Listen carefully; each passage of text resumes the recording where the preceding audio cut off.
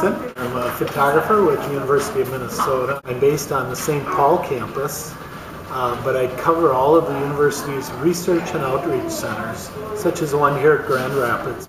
And what are you doing here today?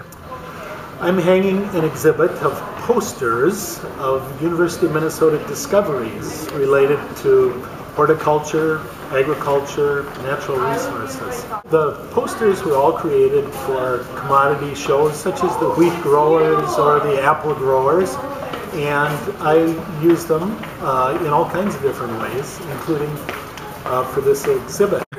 Okay, this is fairly unique though, co-opting these posters for artistic purposes, is it not? Yeah, I kind of decided the whole public, everyone's entitled to know what the university does, our discoveries and our breeding, and not just the farmers and orchard owners and growers. So I've had them on display in different galleries and permanent exhibitions in different public buildings around the state of Minnesota. Frostbite apple was tested up here in Grand Rapids. It's the hardiest apple in North America, I believe. Is that why it has the name? Yep. The university had a naming contest. There's between 6,000 and 7,000 entries.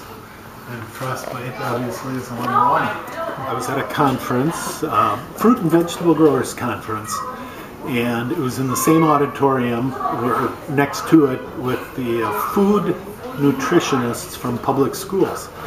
And they came and approached me and said, they're looking at the strawberries, they're looking at the blueberries, looking at the apples, and said, how come these aren't on school cafeterias? Whoever would have thought. So they are. A lot of them are, at least down around the Twin Cities, and I'm trying to get a grant to put them in all the schools in Minnesota.